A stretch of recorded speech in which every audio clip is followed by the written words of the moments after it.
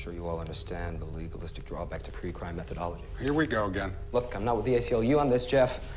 But let's not kid ourselves. We are arresting individuals who have broken no law. But they will. The commission of the crime itself is absolute metaphysics. The pre-conks see the future, and they're never wrong. But it's not the future if you stop it. Isn't that a fundamental paradox? Yes, it is. You're talking about predetermination, which happens all the time. Why'd you catch that? Because it was going to fall. You're certain? Yeah. But it didn't fall. You caught it. The fact that you prevented it from happening doesn't change the fact that it was going to happen. You ever get